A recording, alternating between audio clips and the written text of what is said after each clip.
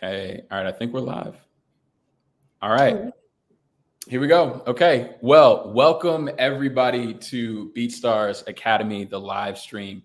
I am your host, Ogden, and we have a very special guest joining us in Elipsi. I'm going to let you introduce yourself in a minute, but what I kind of want to do is set the stage really quickly, just kind of for this stream in this session, right? So us at BeatStars, our number one mission is to make sure that we are empowering creators around the world to become successful entrepreneurs. And one of the ways that we do that is really kind of keeping our ear to the metaphorical streets, if you will, and really just understanding, okay, what is our community going through? What are you guys going through on a day-to-day basis? And how can we help you guys along your journey? And so with that, what we really wanted to do was host a Black Friday, but also like overall year-round pricing strategy session to really kind of help you guys who are just trying to figure out, okay, where do I properly place myself kind of in this market today? So I don't think there's anybody better to be talking about this subject than Elipsi.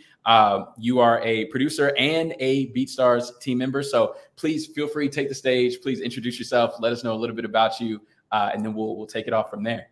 Well, I feel like you said everything I was going to say. So, I'm a producer. I've been making music and making a living off of my creative entrepreneurship for the last 4 years, I think, prior to getting hired at BeatStars. And now I'm teaching people how to do that exact same thing that I achieved on the other side. So it's a pleasure to be able to play a part in other people's success. And I'm excited to kind of share some ideas and some strategies that I've picked up along the way.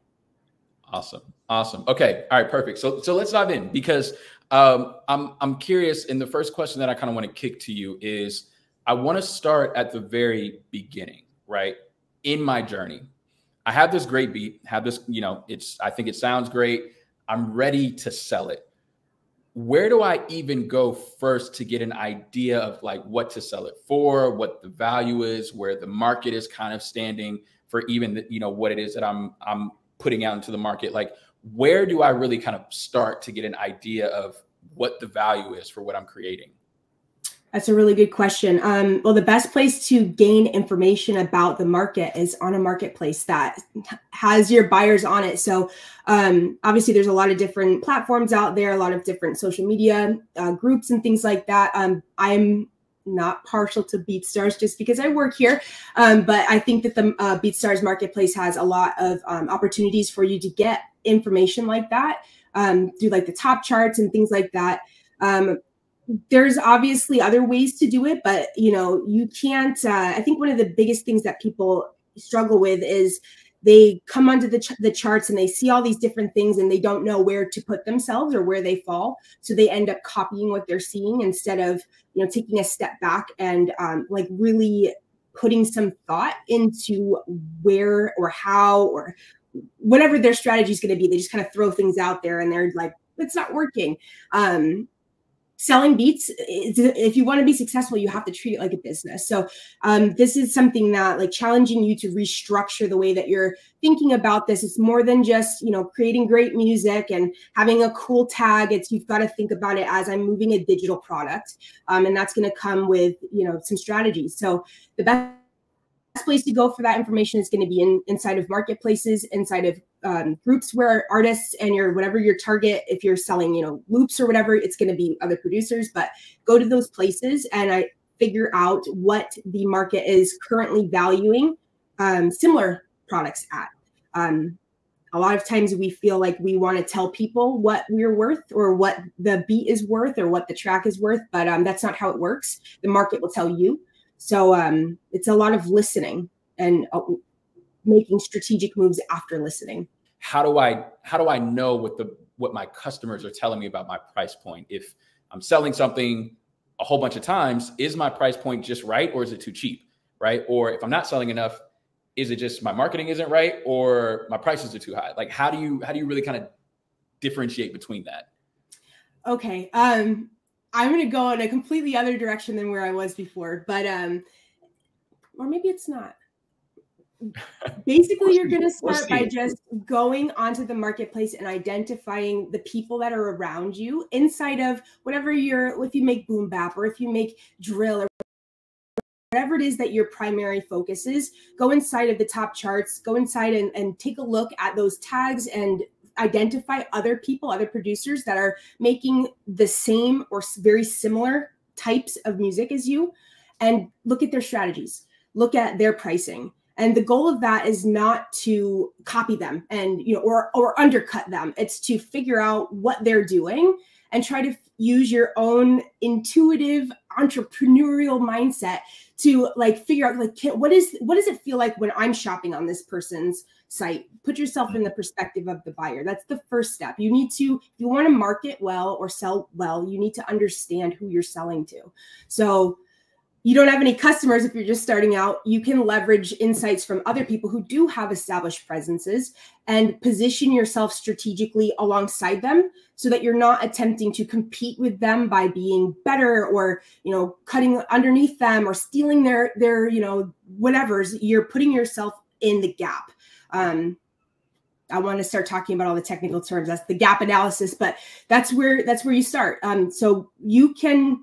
There's 3 different ways. You can go above them in price, you can go slightly under them in price, or you can be right in the middle. I would suggest sticking in the middle. And then you got to just give it time. If you upload a beat and it's $29.99 and you make 10 sales, and then you experiment with some pricing, you increase it a little bit, and the data stays the same, you should feel empowered to keep your price high. The market is telling you we'll still pay for it like that. But if the opposite happens where, you put it up for $39.99 and your sales completely plummet and there's nothing, no matter what you do, no matter what type of promotion you do, you're still not getting any sales, the market is telling you they want you to drop your price. So you gotta listen. It's not going to be like this one size fits all. It's going to depend on a lot of different things, but you have to be willing to experiment and you have to be willing to get it wrong. You know what? Okay. That's actually really, really interesting because, one of the things that I think just kind of within BeatStars, but then you just kind of look around too, everybody's pricing strategy is a little bit different, right? It's very hard to pinpoint, this is what you should do and this is what's going to work specifically. Now, whenever we kind of talk about obviously like BeatStars and top charts and like kind of everybody that's on there, I think there's room to demystify maybe a little bit of what people may think is going to be the thing that gets you on the top charts, or, hey, here's the hack that I found to get on top charts and sell more. I would love to kind of dive into that a little bit more because I think that's something that we could shed a little bit of light on as far as, the top charts on BeatStars and really how to be thinking about utilizing that. I could go on for days, but I guess the best way to approach this is I would focus less on trying to get on the top charts and more on establishing a foundation that will lead you there, because there's no hack. There's no secret code, unless you're trying to, bot your stuff or unless you got some secret, magical code. There's no way to just put yourself there. And the people who are there, they got there for a reason. So try not to look at that as like the goal. The goal here is not to necessarily be charting on the top charts. It's to solidify yourself inside of the marketplace and to build up something sustainable for yourself. Obviously, there's a lot of exposure that comes with being on those charts, but being on those charts doesn't necessarily or if you're not on those charts doesn't mean you're not going to make any sales. There's all types of other ways to leverage social media followings and leverage different, there's so many other ways that will lead you there when you get it right, rather than focusing on why is that person there? Do you know what I mean? Yeah. I would use the charts as information and motivation to stand out and be something different. I would never look at that and be like, I need to copy that exact strategy, because you can see for yourself if you've got a bunch of fire emojis and everyone's doing the same thing. How do you stand out if you're going to copy that same exact positioning? That's a really good indication that there's room for you to be yourself. I would really advise people to stop right there and think, what do I feel when I'm looking at this as a buyer? Do I feel like I want to click on this beat? What is drawing my attention? And start to take note of those things. You can get a lot of information about how to position things correctly just by how you feel when you look at it. When an ad comes up, how do you feel? When you see all these emojis, how do you feel? What do you feel like clicking on? And start to just take note of those things and incorporate that into your own strategies. So, okay, a couple of things there that I want to dive in on, because let's shift gears a little bit, not too much, but how do I balance pricing, whether it's, exclusives, non-exclusives, like whatever it is, right? How do I balance my pricing for loyal customers or return customers, so that I can actually build long-term relationships? Because I think you and I both know, like, the best way to sustain a business is not just one-time sales. It's making sure that your customers are coming to you over and over. It's that retention. So how do I use a pricing strategy to actually build and retain a customer base, if that makes sense? Yeah, it does. The first thing is going to be not targeting people who are looking for a quick transaction. It's got to be deeper than that. That's obviously one layer. There's lots of different buyer types on every platform, but if you're looking for sustainable success and a loyal audience of people and people who keep on coming back, you need to give them a reason to. And the best way to do that is to leverage your unique skill set and the things that make you you. Think about the strengths that you have and create value-packed offers that are not based on just undercutting the market or trying to, pack 100 beats into a 50-cent deal. Like, that's not, you might temporarily get a boost in sales, but building a strategy up that's based solely on these deep discounts is ultimately going to set you back, because people are going to expect that from you all the time. And you're going to struggle to pivot to, offering different premiums. They're going to be like, well, you just charged 99 cents last week. Why are you charging me, a normal price now? So I would highly advise people don't default to that, because it takes away not just from your own efforts, but from the efforts of everyone kind of around you. But that being said, I think you can learn a lot from these people. And you just take a look, some of these people are offering like 10 beats, but they've got, catalogs of just thousands and thousands and thousands. And that's a good value to the people who are supporting that particular producer. I would say, think about what other types of things that you have. Like, do you mix and master? Are you good with graphic design? Like, do you have a social media following? What other types of skills do you have? Think about those, write them all down, and then do the opposite. Think about yourself as the buyer. What are artists looking for? What are the things that they're struggling to achieve? Like, how can we meet their needs all in one? It's not going to be just about giving them more and more and more beats. It's going to be about creating something that they find worth their investment. So we have to make it worthwhile. And I think a lot of people get stuck trying to make sales instead of building connections. So I would say for optimizing that, you can I don't know, I could just go on forever, but fostering the connection after the sale is going to be a huge thing. But getting that first sale is also going to be a huge thing. You're going to have to do some work. It's going to take work. The marketplace is not going to sell it for you. Yeah, that's pretty much all I got for that particular thing. It's going to take you experimenting with different things. And once you find that optimal spot, then you can retain customers by treating them right and making them feel seen and making it more than just one sale. It's something that you're working on together. Yeah. So I want to take a step back, and then I want to get into kind of a little bit more granularity for Black Friday, seasonal deals and stuff like that. But before we get there, I think we all know we're living in a time where inflation is rampant, right? Inflation is happening. Things cost more. Cost of living is up. Because of that, I may need to start selling my beats at a higher price point. But my customer base is used to what I'm offering right now. What is kind of some of the advice that you give to someone who knows that they need to raise their prices? It's an absolute must, but they don't want to alienate or, disassociate with a particular customer base that they already have. How should they approach raising their prices if they absolutely have to?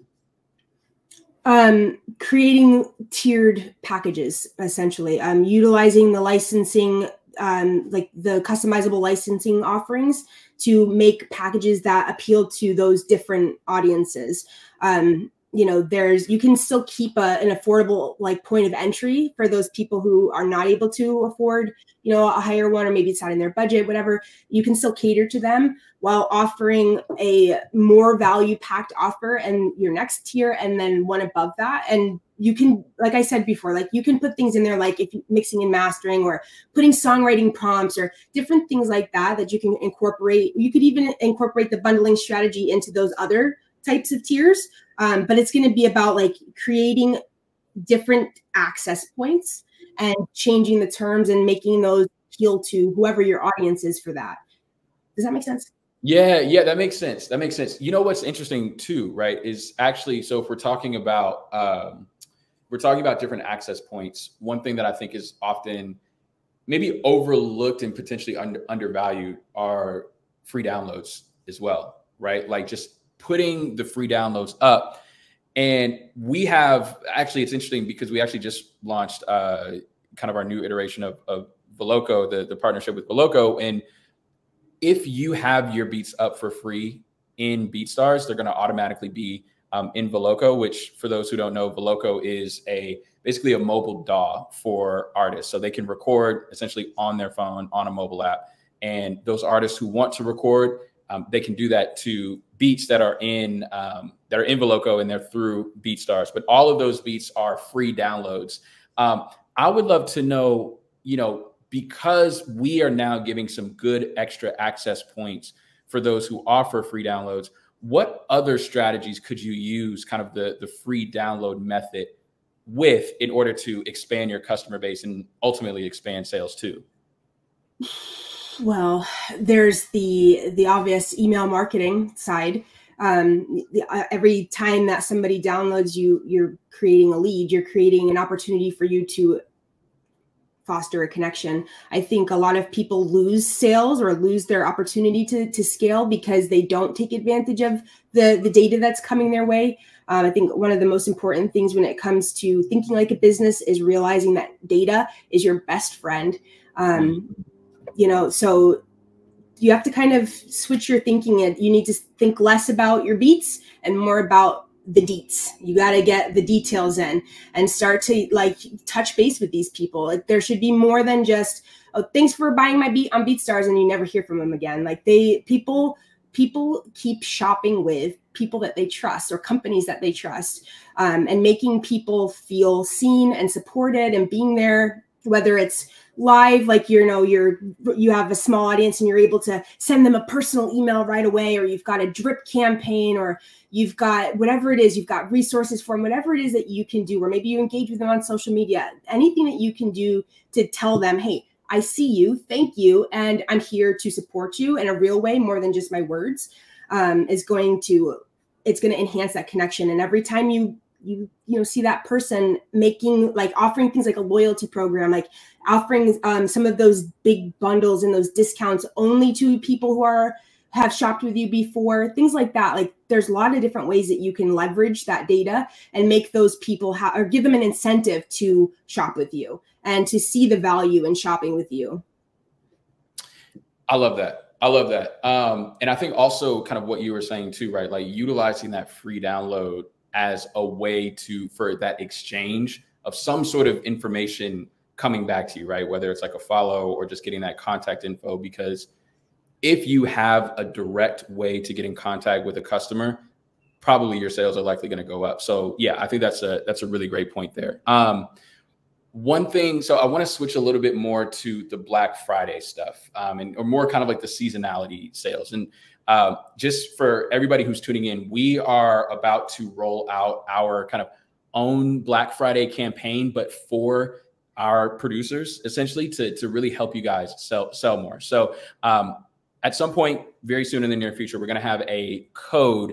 I think it's going to be Black Friday 2024.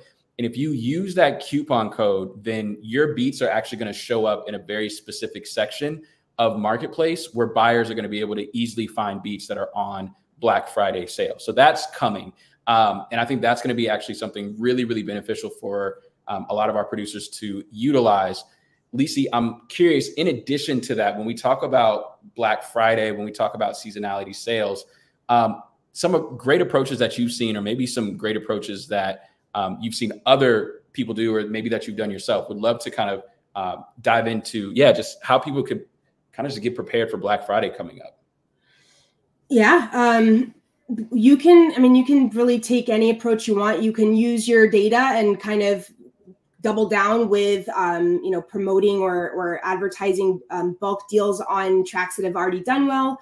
You can do the opposite and take tracks that maybe have no motion and put them into like an album or something like that, and use that and say, like, for a limited time, like just for a short time, like these are all heavily discounted. If you're trying to move things out of your catalog, you could experiment with pricing during that time.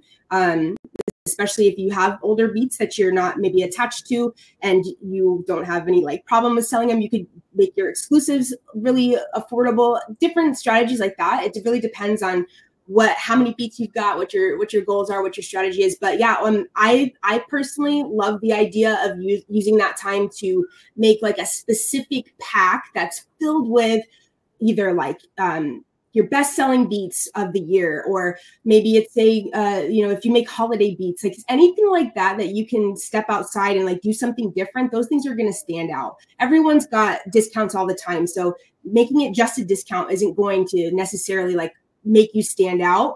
I feel like actually, well, I won't get into that.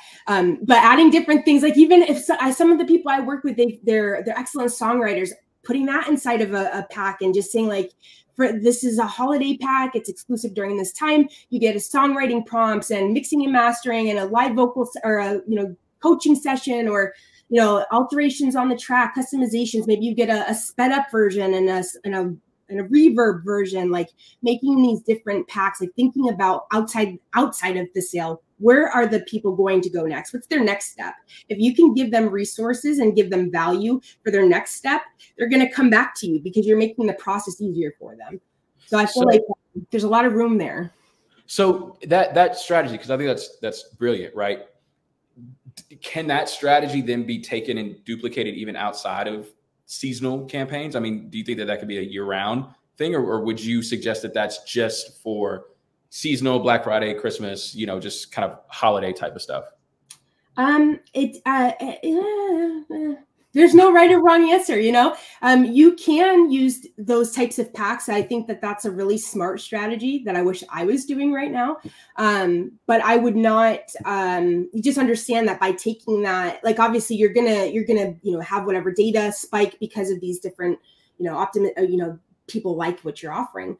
But if you extend the sale past when you said you were going to, you are training people not to trust you, really. If you say, hey, it's limited time and it's been limited time for the last 2 years, you're taking away from the impact of your sale. So I would advise people to kind of think about that. If you would like to have packs and services combined within different tiers, like that can certainly be a strategy, but that would be not your Black Friday sale. That would be your primary strategy. And you can pair the two, but like you have to choose one. If you're going to make your offering really value packed for a limited time and then take it away, you can do that. And you position that around, could do it every year. You could do it every quarter. You could do it however frequently you want. As long as you're communicating that to the people that are shopping with you, they're going to be waiting for it. There is a little downside to that, because if people know at the end of the month, she always runs a sale, most likely your customers are going to wait until the end of the month to buy when your prices are lowest. So you just kind of have to balance the two. You don't want to be always running a deal. You don't want to always be offering the same thing, because then you take away from the impact of what you're offering. So yeah. No, I love that. And guys, we're gonna if you guys have questions, please feel free to drop them in the comments. We want to make sure that we get to them. We'll probably keep this going for another 7 minutes, just to make sure that we're respectful of everybody's time. Lisi, I'm curious, for you, when you look kind of back on your career a little bit, some of the mistakes that you remember making that were pivotal from a pricing standpoint, but that you wouldn't advise somebody else to do, right, moving forward. Can you think of some of those? And if you can, what are they? And what were those mistakes? And why did you make those? And why would you never make those again? Yeah. Well, one of them is I didn't value my data until I had so much that it was overwhelming.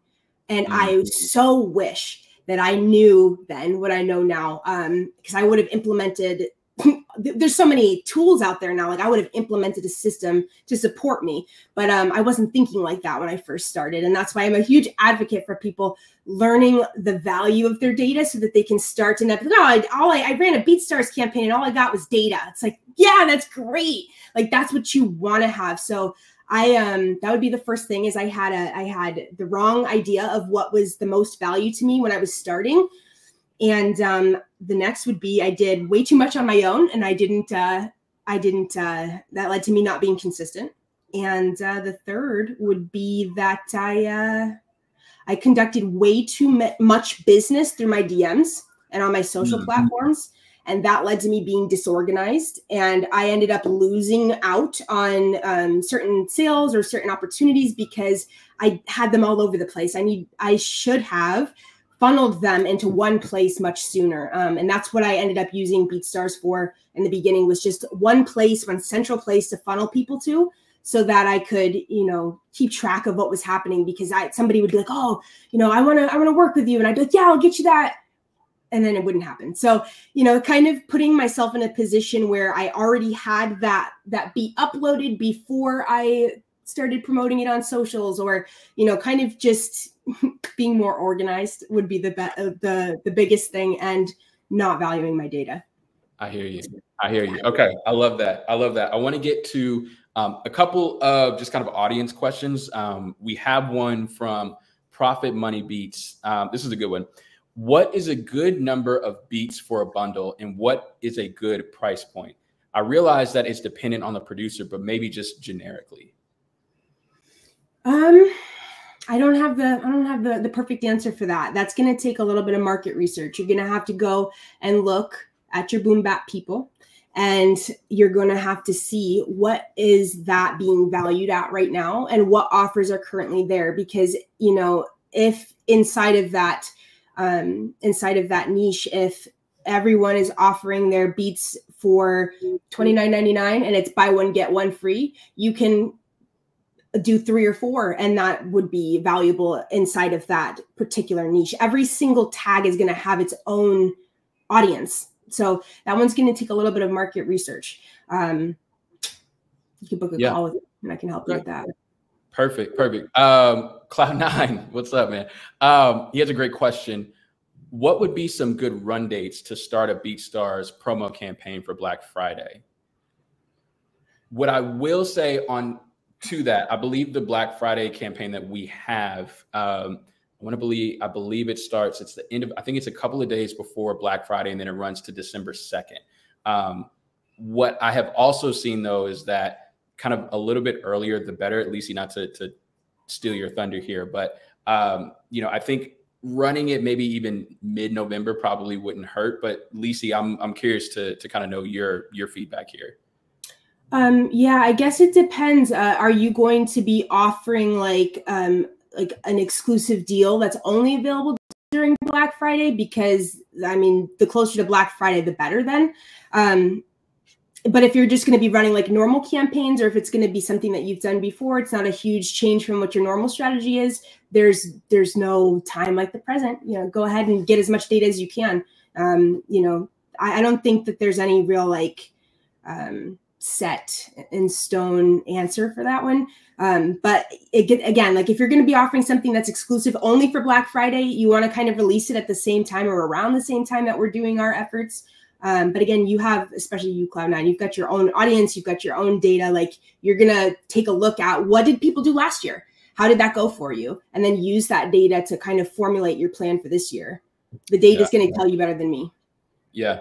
And, you know, Cloud9 too, for those who are our studio users, if you are using studio or have already kind of migrated or started migrating to studio, you should start to see a banner, I believe November 20th, pop up in studio for the Black Friday 2024 campaign that I was mentioning a little bit earlier that BeatStars is doing. I believe in Marketplace, it should be on the 27th.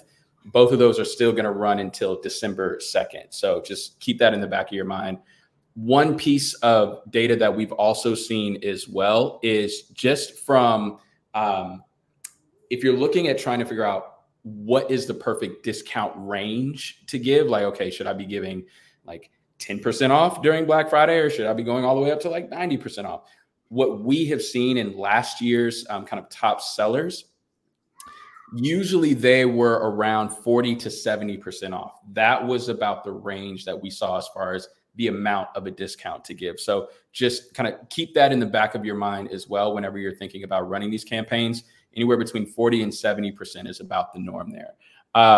So, okay, this is great. I think we're a little bit past time. I wanted to keep this at 30 minutes. And I know, you know, Lisa, you got some other stuff that you got to do on a call and stuff. But, you know, I would love to know just a piece of advice that you would like to maybe just kind of leave with us, or even just kind of leave with the community that we could even follow until the rest of the year, right? From a pricing strategy, or even just a generic kind of a piece of advice. What do you kind of leave our audience with?